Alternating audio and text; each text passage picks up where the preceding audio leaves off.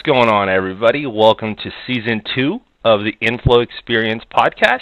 I'm your host, Tarek Sabosic, and this season we're doing things a little bit differently. Our topic for this season is going to be WEM. So we thought who better to bring over than the guru himself, Dave Hoekstra. Dave, thank you so much for taking the time today, my friend. How are you? Thanks for having me, Tarek. I really appreciate it. And yeah, you're right. I mean, I'm sure there are just there are literally dozens of people out there salivating for a good WEM conversation. No, I certainly am one of them. So I'm really looking forward to being on with you today. I'll tell you what, when we were looking for people to bring onto the pod, we wanted to make sure that we got the guy that has the slogan at the end of his email as a WFM evangelist. So I love to see that. That's a good direction to go down immediately. So I do appreciate seeing that. Yeah, I get the question a lot, like what exactly is an evangelist? So hopefully we're going to address that today. Yeah, let's dive right into it. When you say evangelist, I mean, obviously, tons of people have different definitions, but dive us a little bit deeper down to what you consider, yourself as, people say pro, people say, expert. Tell me a little bit more about that.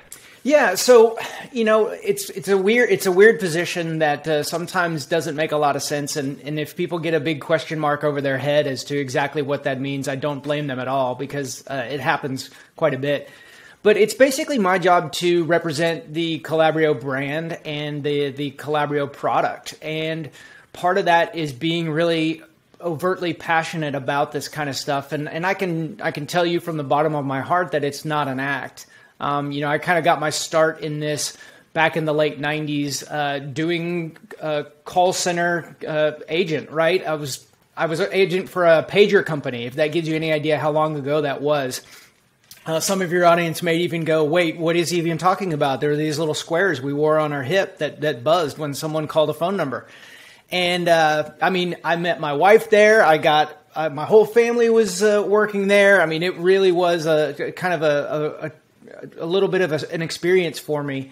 And over the years, that really benefited me in kind of growing through this. And as I've continued to kind of grow my journey in kind of workforce management and even beyond into workforce engagement management, I found a real passion in kind of representing the voice of the customer, especially when it comes to contact centers.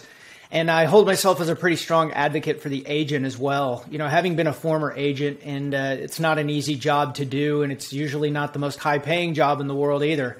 And so I find a lot of my energy in kind of standing up for the little guy in a lot of these cases. So it's really if you were to ask me kind of what the most rewarding part of my position is, it's being able to represent that voice of either the employee at a large corporation or even the customer when it comes to engaging their customers and the customer experience. Gotcha. Let's take a little bit of a step back here and tell me a little bit more about Calabrio. Listen, I know you guys are a major player in the space, but just in case someone jumped on the pod and they're like, who are these two gentlemen that are talking about these weird acronyms? I've never heard of them before. What's a Calabrio? I have no clue. Tell us a little bit about Calabrio, what you guys do, and kind of how you play in the market. Yeah, so Calabrio is a software provider that provides workforce engagement management. And, workforce engagement management is one of those terms that, every time an analyst decides to change the name, we have to adjust. So it used to be called WFO, or Workforce Optimization, and now it's called Workforce Engagement Management because I think that some of these analysts, every time they change an acronym, they make more money. And so I think that's usually what happens out there when we talk about this.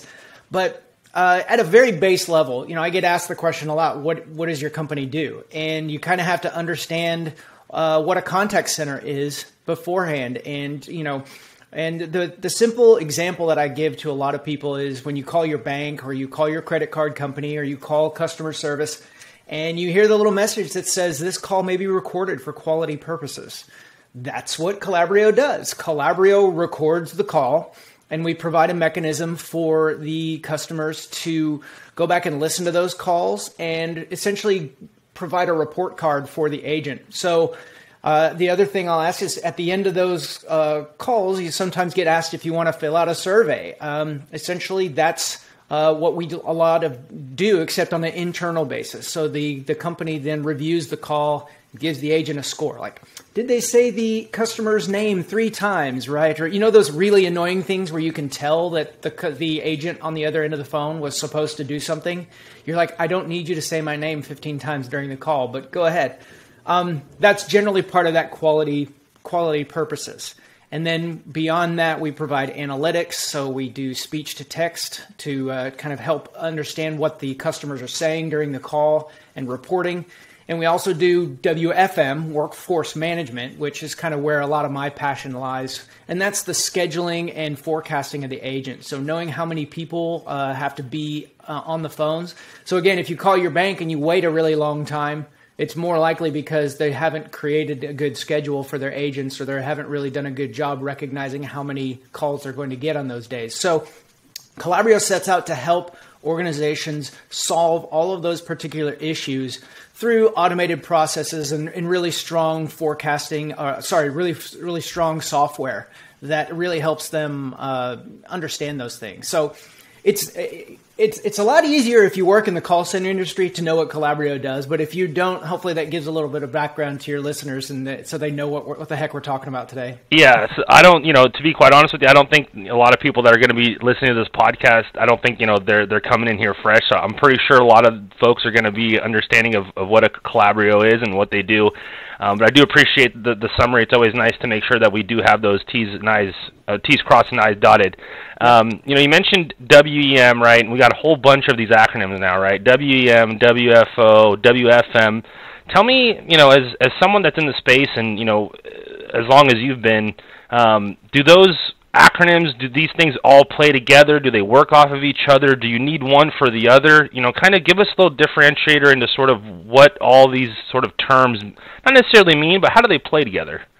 Yeah, so if you can make the case that pretty much any contact center of decent size is going to need some form of what we provide. Now, granted, it's not. Some of it is not all need to have. Some of it is nice to have, right? For example, the recording part of WEM is usually a need to have. Most companies, you need to be recording the interactions that come into your contact center. You need to be able to go back and listen to those in case anyone calls and says they're going to sue you because of what you said, or someone calls in with a bomb threat, or, the crazy things that can happen. You need to be able to go back. And that's typically what we call compliance recording.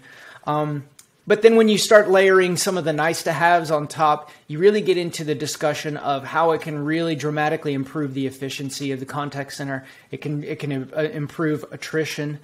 So a good example is, your customers are calling in and saying, hey, I need to place an order, and all of your agents are really rude. Well, your customers will stop calling because they don't want to be treated like that. So how do we implement a system that allows us to understand what's going on? Call recording in QM allows us to kind of evaluate the agents and provide accurate coaching to their different layers. So, and then beyond that, what if your callers are calling and they're all waiting 20 minutes to be handled? Well, do you have a good forecast? Do you have a schedule? So I would certainly make the argument that all of this is need to have because, as a long-time contact center person, I understand the value of how much this can be used, but it's also a lot of organizations go through a growth period where they say, we're going to add on as we grow. And so smaller call centers usually start out with kind of just the basics and then build as they continue to grow. Gotcha. And you mentioned there, you came from the call center space, meaning, you were an agent, that lifestyle, kind of what goes into it. What are some features that WEM provides that as an agent, right, you're going to get a ton of benefit from? So, if you were to talk to an agent, explain WEM to them and in a way that would matter to them, right? Obviously, a lot of it matters, most of it matters to everybody, but really specifically to the agent, right? What's a benefit to them, or even an employee of a company that's kind of engulfed in WEM today and really sort of focusing on it since it is kind of, the hot buzz term of the month or kind of what you want to call it. But tell us a little bit sort of about what that looks like and kind of how you'd explain the benefits to an agent or just an employee internally. So as an agent, agents are a funny bunch, right? In a lot of ways, it's kind of like junior high school, right? Where everybody feels like they should be, everybody feels like they need to be treated fairly. And if you're not treated fairly, then I'm going to go tell on you. And it can be very cliquish. And so from a perspective of an agent, what WEM does is it really gives a sense of fairness to a lot of things, right? So for example, I can't tell you how many call centers I've been in and worked at where it's like, well, that person seems to get away with everything they do. Okay, well, how can we make this fair? Well, we start a fair evaluation process of our calls so that we can start to really kind of figure out where people need to focus and things like that. The other sense of fairness comes from their schedule. From an agent's perspective, WEM has a really strong scheduling story, right? So we talk a lot at Calabrio about empowering agents and work-life balance and making sure that they have their thing. I mean, you and I, we don't typically have to worry too much about our day, right? We can adjust things. We can take our lunch when we want to. We can kind of move things around in our schedule. But contact center agents do not have that luxury. They get told when to sign on, when to sign off, when to eat, when to go to the bathroom. And to be honest, if you want a really good read, this is great for your listeners. Check out the Tales from Call Centers subreddit on reddit.com, Reddit. And you can read basically how all the agents feel about their day. Right. And there is some wild stories on there. And I reference it quite a lot when I'm out talking because a lot of people don't, especially management, don't give a lot of thought to what their agents are really feeling. And agents don't have really a great mechanism to provide it back.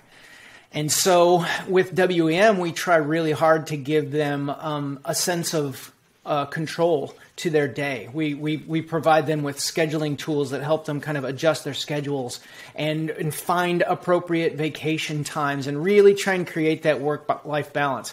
But we also understand from a business perspective that these companies have calls to answer, they have chats to handle, they have emails to reply to. And so that's always the back and forth is the balance between what the business needs and what the agent needs. And we're trying to put a little bit more control in the agent's hand through our kind of workforce management solutions. And so if I were an agent, I would be very, very happy to know that I can open up my smartphone and move my lunch to a slightly different time or request the rest of the day off because we're sitting here doing nothing. Those are the kind of things that from an agent's perspective that we feel are really kind of strong points about why WEM and specifically WFM could be a really strong tool for a lot of contact centers. Gotcha. So you mentioned there, a lot of key sort of attributes for agents, and you mentioned scheduling is a big part of it, and making sure that people are taking appropriate vacations. Tell me, if I'm a company or if I'm a business, obviously there's some things in there that probably generally, if scheduling is good for an agent, it's probably going to be good for the business. But tell us a little bit about sort of why that is the case, and what key sort of maybe metrics a business kind of can hone in on with a WEM. What does that do for them, and kind of how does it play for both? You kind of mentioned a little bit about you did mention sort of the balance between the two. How does a business sort of tell a little bit more about that? What do they look at? Are there any metrics that really go into that, or is it kind of if it works for them, it's going to work for the business on the back end? Dive a little bit deeper into that if you can.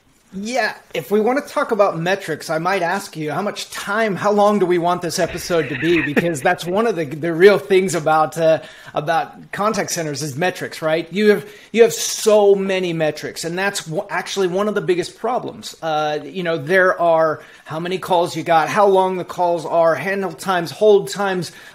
You've got NPS scores, you've got customer survey scores, you've got average speed of answer, you've got service level. I mean, and one of the things that we talk a lot about in the contact center is how it's like this really complicated and intricate system of pulleys and levers and buttons. And if you pull this one goes down, but you change this one and these two go up, and it's a constant movement act. What I've really tried to focus on lately is those kind of objective KPI are very important. But the one thing that we have to continually ask ourselves, the two important parts are, right? Number one is customer experience. Are we giving the customer the experience that they want? And, you can look at things like quality monitoring scores. You can look at survey results. You can look at net promoter scores, right? Those are really good gauges of customer experience. But to balance that out, we also have to look at those key drivers of our agent experience, like attrition. Are our agents quitting in droves? And if they are, we need to find out what's going on. There's agent satisfaction scores you can do through surveys and things like that. How many times are in our system when the agent receives an evaluation of their call, they can challenge that? How many challenges are happening, right? That's a decent indicator of that. So we've got tons of objective measurements that we could tap into in a contact center. And that's actually one of the biggest problems, is there's too much. There's just so much data out there, and how do we wrap our arms around it?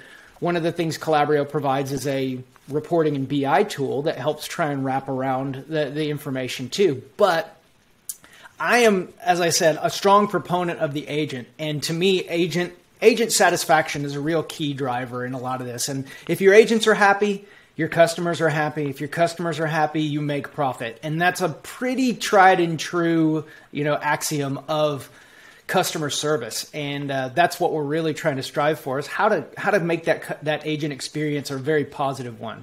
If you have a good schedule, you're usually going to be pretty happy.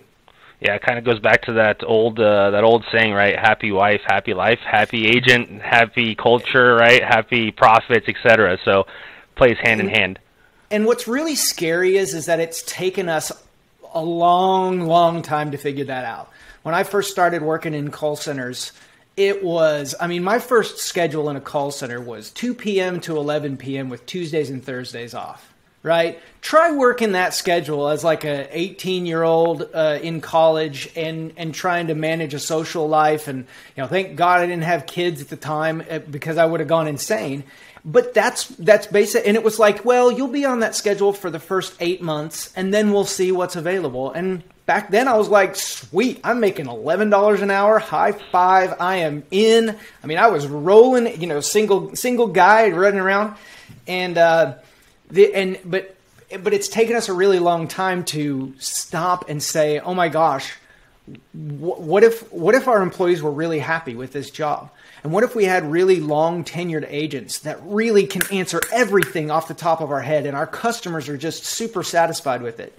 And we've got a lot of technology wrapped around that too. So it's really the change in approach has really benefited the customer experience issue. And then we had this stupid pandemic that kind of messed everything up. And now we've got to kind of start back from square one and figure out how to make our agents happy again. And, that's always a big part of the conversation today.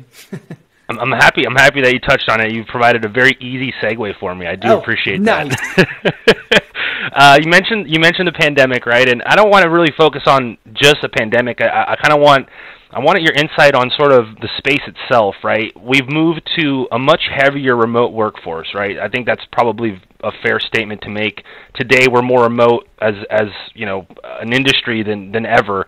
How has that sort of changed, not just WEM, but all the other ones that we kind of talked about as well, right? WFO and WFM as well. How has that kind of changed? Has it accelerated the process? Has it put us behind a little bit? Where do you see the technology today, and sort of kind of how it all plays together today in today's time? Tell us a little bit sort of your insights on that. Yeah, so there's been kind of two key drivers here in my mind. Number one, the absolute biggest story of the pandemic was the cloud. And, pre-pandemic, cloud was kind of one of those things that kind of forward-facing organizations said, we should probably be doing this. And okay, this is again, try to make this a little more interesting for your listeners. I remember back in the day of, everything was on-prem, the phone system, everything. And we, as a call center, we did drills about what would happen if there was an emergency.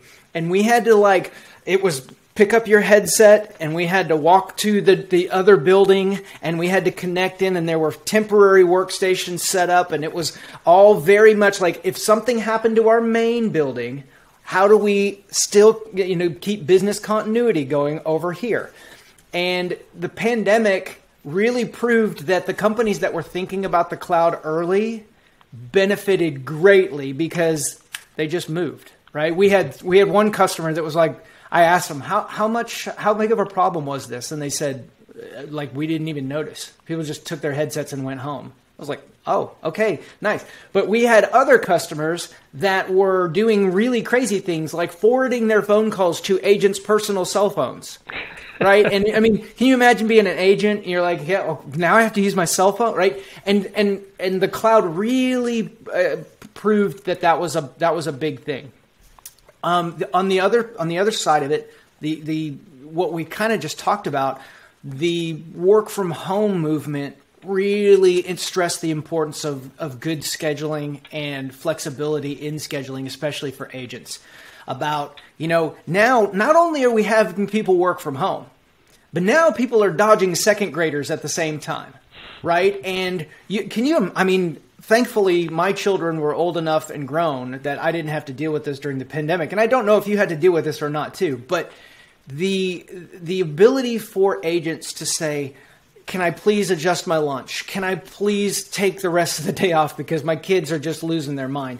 And being able to do that in an automated fashion has really kind of proven it. So we look at two big shifts. We looked at the shift to the cloud. That was a big thing. And then the second shift was just flexibility from the agent's perspective and how they managed it. So the pandemic crammed about 5 years of growth into about 18 months. Wow. And it's going to end up being pretty good in the long run for a lot of people. And I'm kind of glad we did, because it was one of those things that we kept on talking about and talking about and talking about. And then it actually happened. And we were like, see, we told you this was going to happen. And a lot of people said, yeah, you're right. It happened. And we didn't want it to happen in that way. But it was kind of nice to see that the technology was embraced. Yeah, no, absolutely. And, we kind of, over in Inflow, right, we kind of dealt with the same sort of obstacles, right? We have tons of customers that are on-prem, with remote being such a big part of the industry today. We're looking at different strategies that our customers, either they didn't have one at all, or maybe it wasn't the greatest strategy to begin with. And it kind of, your hair's on fire. There's tons of things going on. You got to find solutions that probably would have taken maybe a year or so to really sort of excavate and dive into, and you're making decisions in a few months because you got to get your remote workforce out there. So we definitely understand that sort of craziness that we've all encountered in the space. As far as sort of kind of really thinking about sort of the organizations themselves and where they're at today, what would you say to the companies or the businesses that maybe they haven't made that change yet? Maybe they were able to get by with, like you said, forwarding calls to their agent cell phones, right? And maybe they got by the skin of their teeth. What would you say to them? Maybe they got through the worst parts of the pandemic and they're alive again today. What would your advice be to those organizations, or maybe the ones that don't even have a plan to begin with? Maybe they just put everything on hold and went back to business as usual. There's two ways I could approach this. I could approach this as being very nice and say, don't worry, guys. You'll always have some sort of on-prem option that you can tap into, and that will. And there will be companies out there, but I have two words for those companies, and actually, it's two words combined into one, and that would be BlackBerry. Think about the number of people that would probably still love to use a BlackBerry today. But the problem is not that BlackBerry was not willing to let you do it. The problem is that the market completely left that design behind. And that's what's going to happen, is that as the cloud's not going away, it's ramping up at an incredible pace. And what you're going to see happen is that eventually the big players in the market are going to stop supporting on-prem deployments. They're going to realize that it doesn't do them any good to continue to sink R&D dollars into it. And there's always going to be a need for on-prem. I mean, you've got government institutions, you've got things that, really need that hardened security and can't put things in the cloud. We also have regulations that are making cloud deployments a little bit wild, right? You've got GDPR, you've got, the Patriot Act throws a lot of things into question here in the US. But as we grow, the options are going to be more and more limited as to what you can do. So, you can look at it like we'll be able to survive. There will always be a provider out there that's going to give us an on-prem option, but your options are going to get thinner and thinner to the point where there's going to be, I'm sure you could go out today and probably hack together a BlackBerry and make it work, but it's not going to work on 5G. You can't download any apps for it. You can't. Right. You can use it as a phone and maybe answer some emails on it, and that's because you really like that form factor. Or you can just adapt to the way technology is driving the market and look into the cloud. Gotcha. I love that comparison. As soon as you said BlackBerry, I just had this aha moment in my head. Like, that makes so much sense. Yes, yep. Absolutely. Tell me a little bit about... And I had a conversation with my brother-in-law literally like 2 weeks ago, and he was like, oh, I loved my BlackBerry so much. But he still uses an iPhone because there's just, you can't get them anymore. Right. There's almost like there's almost like an element of logic that comes into play, right? Like, you may love... or maybe you like, right, using one avenue, which is the BlackBerry, but like everyone else is sort of in this circle of, well, we're kind of ahead of that right now, and you're kind of behind at the moment. I want to know a little bit more about the Calabrio end of this, as far as, what an ideal sort of customer or prospect, or if I'm a company out there and I'm like, I don't know, is Calabrio right for me? Maybe I'm too small, or, maybe we don't have enough going on for a Calabrio to help me. What does that look like on your guys' end as far as prospects and as far as, potential customers? What do you guys like to see? Who can you help? Tell us a little bit more about that. Yeah, the joke answer is we want 100,000 seats with a blank check and ready to go, right? That's and has we all do, Dave. Today. We all do. Yeah, we all want that. But so any organization that considers themselves to be a contact center, I get the question a lot, like, what's too small? Is there anything that's too small? And to be honest, no. Because it's all about the organization. So even if you only had 10 agents and you're open from 8 to noon every day, you still probably need to record your calls at a minimum, right? And that's not to say you have to use Calabrio to do that. A lot of times the phone provider is going to give you some sort of option to record your calls.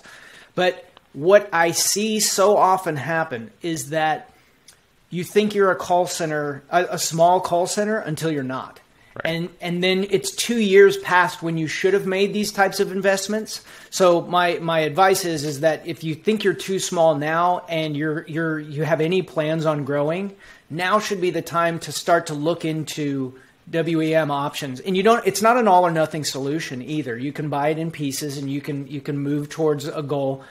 But the answer you're probably looking for is about 50 seats. Or 50 agents, right? Okay. That's usually kind of the tipping point, but there are other mitigating factors. Like if you have 1,000 seats, but you only answer one skill and one language, you can get away with using Excel to do a lot of the things that you want to do. But if you have 30 seats, but you have 5 languages and 10 different skills, and you want to do chats and emails as well, you really should be looking into a workforce engagement platform. So, but the nice, solid, easy answer is about 50 seats. That's usually when the manual processes get to be too much. You're building your QM forms in Excel. You're trying to schedule people in Excel. And I mean, think about just your organization and how hard it would be for you to build a schedule for just the people that work with you in Excel. It would drive you crazy. Absolutely. And that's what we do, is we help automate a lot of those processes so that you can get to the business of your organization as opposed to the scheduling and the day-to-day crap that goes in with that. I love it. Absolutely love it. I'm going to get you out of here, Dave, on a little bit of a lighter note. I want to scale back a little bit. Before you became WFM Evangelist, right, before you got that sacred title, tell me about sort of were you always in the space? Was there any times in your career where, maybe you thought, maybe I want to go try something different? Any other passions that sort of lay with you, apart from helping folks on the connectivity side? What does that look like on your end? Well, it's funny because you can. The answer to your question is pretty obvious on my screen here. If you have the ability to see me visually, I spent 15 years in a rock band trying to make it. Like legitimately packing myself into a small van with 3 other, teenage men, so to speak, and touring around the South. I live in Texas, and so Oklahoma, Louisiana, and driving around and. Tried really hard to, be a bass player. We wanted to be the Foo Fighters so bad. We couldn't even tell you. Who doesn't? Who doesn't? And what's actually really interesting is that that experience, it actually is what makes me enjoy my job today is, being on stage and speaking to people and trying to be entertaining and not boring at the same time. It plays a lot of that. And of course, like what happens to most people, family happens, right. And, you get married and you have kids and being in a rock band isn't the most realistic goal anymore. But there was that time. But during that time, I was very fortunate that I had an employer at the time that was very flexible with me, and it was a call center. And, I just never questioned the calling. I never questioned the passion that I had for, and the reason I fell in love with workforce management was because it was the rare combination of like being really, really nerdy. There's a lot of math and a lot of like very technical, understanding how things work, but also dealing with human beings and people. And it was like, it sounds kind of corny, but I loved the idea of approving a vacation day for people. I loved the idea of hearing like, hey, I'm going on a cruise next month and I need this time off, and being able to do that for people, and also kind of tap into my love of kind of the breaking things apart and taking off the cover and understanding how things work. So yeah, it's just kind of always been, the funniest story that I have about that, I'm actually second generation workforce management. My dad was the WFM guy in the first call center that I worked at. Wow. And so, yeah, it's not like he sat me on his lap and said, son, one day this is how it will be. But, that's a lot of that is what instilled a lot of that passion, is seeing what he did and working through that. And, I'm trying to live my legacy. And, it's funny, I may even pass that along to one of my kids one day, but, right. They have no idea what I do for a living. So Not yet. They will. They have to, especially maybe after this podcast, right? They'll catch you on there. Exactly. I have to ask just because I feel like if I was listening to the podcast, the first thing in my mind would be like, man, what was the name of his band? So we were called Frolic. Okay. And it is available on Apple Music and Spotify, but you have to be careful, right? There's actually like 3 different Frolics out there. Mm-hmm. And so if you hear Frolic that's like guitar alternative rock, that's us. If you hear Frolic that's like ethereal mystic, like Mist in the Woods stuff, that's not us, right? And so you'll know it by the aggressive guitars. That's the Frolic you should be listening to. Gotcha. So for those listening, if you're looking for Frolic, make sure the guitar is something that you hear before you continue listening. That's right. Perfect. Dave, I want to thank you again, my friend, so much for taking the time to join us today. I think we got a ton of good stuff out of you. I'm really excited to sort of see how this relationship continues between Calabrio and Inflow, and honestly, I'm excited to see what the future holds for you guys as well. I think with where the industry is going, I think you guys can continue to be a big player. I don't know if there's anything that you want to leave us with, but I'll give you the floor here for the next 20, 30 seconds or so for your send off, my friend. No, I really appreciate the time and let me come on and spew nonsense for 25 minutes here. But it's been great, and I would say that if you're out there and you're in the contact center space and you have questions, let me know. I'll talk. As you can tell, I'll talk this to the ends of the earth. No pressure. You're not going to get a sales pitch from me. You're going to have somebody talk to you, and you know what? It may lead to Calabrio makes a lot of sense to you. But if not, you can find me on LinkedIn. You can find me through many different other channels. So please just give me a shout out. Even if you just want to chat about some kind of call center thing, let's talk. So I'm always looking for a new connection and somebody to talk to about it. I love it. Thanks so much again, Dave. For those that are still listening, I want to thank you guys for listening. You can find us on wherever you find your podcasts today. We're on iHeartRadio. We're on the Apple platforms as well, Spotify. So I'll leave you guys with that. I hope everyone has a good rest of their day and a great week, and we'll speak to everyone soon. Thanks for listening.